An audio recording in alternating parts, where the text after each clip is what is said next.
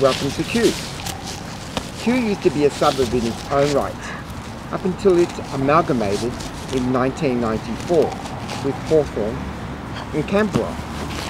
John Hodgson established a pasture run in 1840 on the east side of Yarra River, Studley Park, but it wasn't until the 1850s that Kew Junction began being established.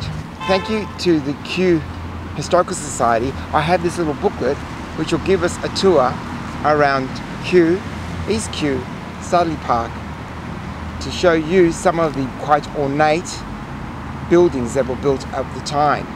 Boroondara means shady place, and as you will find whilst we're walking around Boroondara, you'll notice that it is quite a leafy suburb. Anyway, I'm with Ruby and Peter is with us, and we're off to do a walk around Kew. See you on the walk, guys.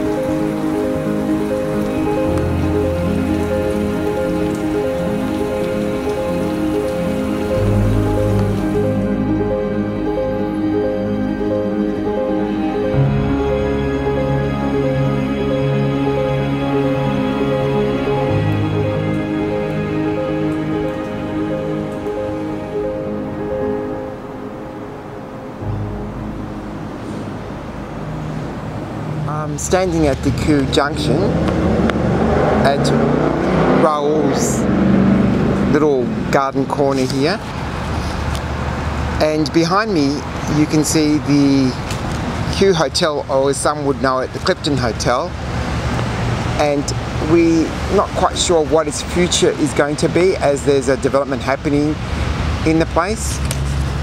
But Kew was known for about 9 hotels. They were all built during the 1850s and 60s, and some of them underwent refurbishments and new facades in the 1930s, giving them an Art Deco finish. Some of the hotels of the area were the Kew Hotel behind me, the Woodland Inn built in 1854, the Princess Hotel built in 1865, O'Shaughnessy's of Kew Hotel built in 1855, the Prospect Hill Hotel 1858, Groundhound built in 1873, the Princess Hotel built in 1865, which is close to the Kew Asylum. Some of these have been delicensed and demolished, and a few still survive today.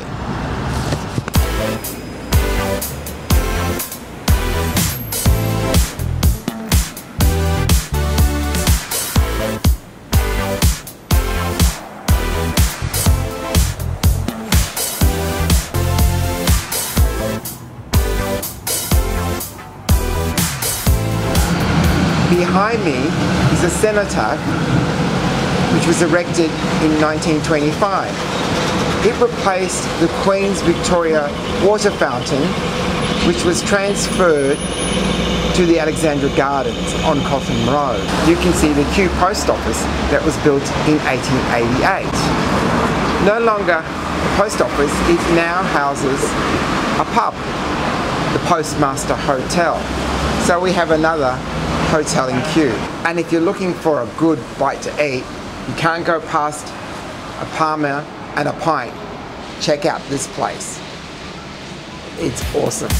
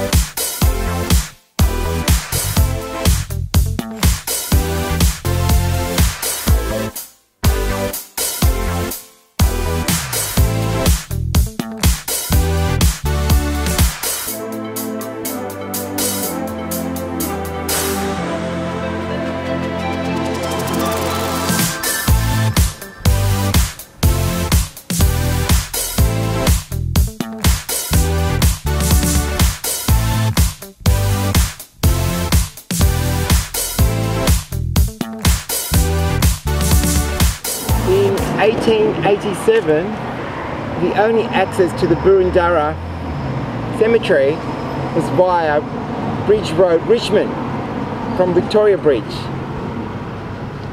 So this area commemorates when horse-drawn trams actually came up to this point.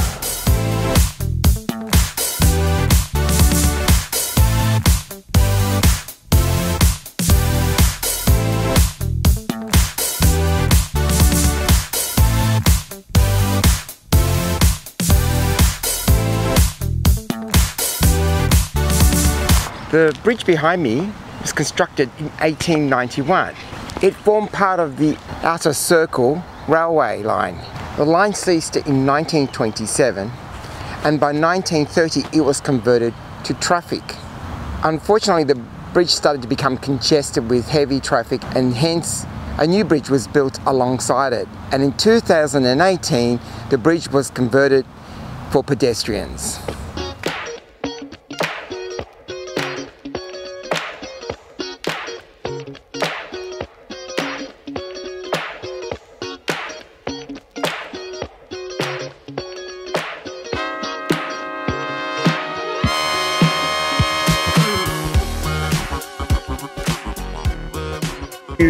Lunatic asylum, constructed in 1864, opened in 1871 and ceased in 1988. Eventually became known as Wilsmere, but it was built in the Italianate style.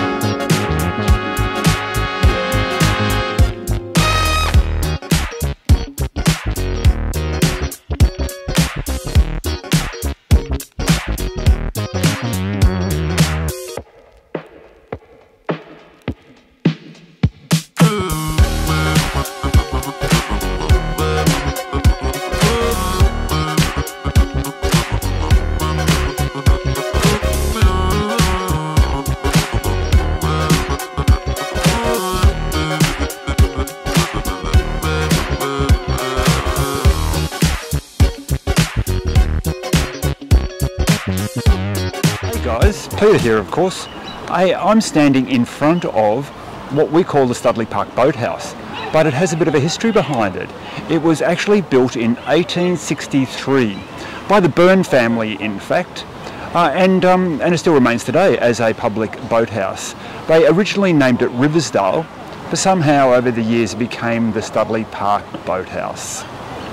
It is the oldest boathouse on the Yarra. I think that is only competing with the Fairfield Boathouse, really. So it's a little bit older than the Fairfield Boathouse. Hey, so come down here one day. It's very typical of Melbourne to hire one of these little boats and have a little canoe on the Yarra, and you feel very much part of Melbourne. Come and enjoy. Hey, I'm with Ruby here, and I'm sitting in front of this cairn on the Yarra River. Now, this cairn marks two events. One was in 1803, when some surveyor bloke by the name of Charles Grimes from the colony of New South Wales surveyed this district. That's probably all he did. And then a couple of years later, in around 1836, we had John Gardner bringing a few livestock nearby. So there we go, a little bit of history to this particular area.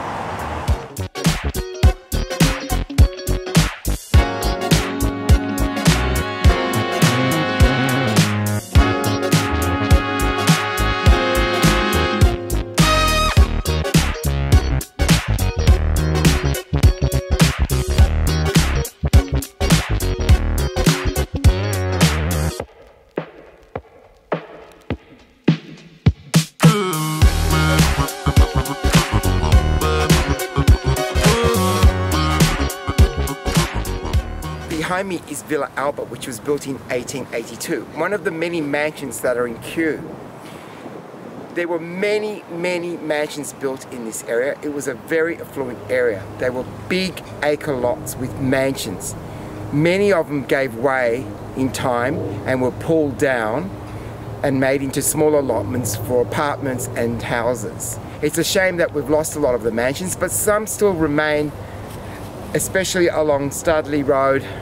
Up on the hill, we get to see Raheen and Studley House, and there's a few other mansions which we'll show you along the way. But it was a very affluent area in its time. Here, Jojo, affluent. Affluent. You're right. These mansions just littered the hilltops of Kew. Absolutely. Bye, Jojo.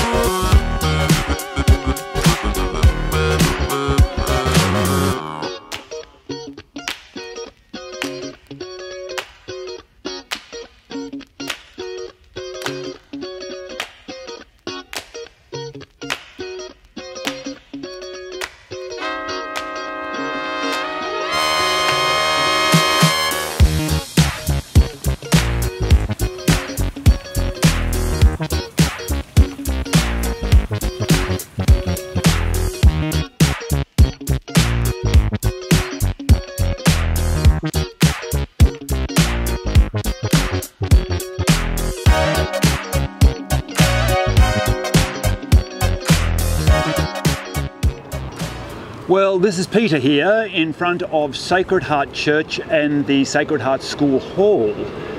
Wow, is there an awful lot of cellar history that took place on this particular site.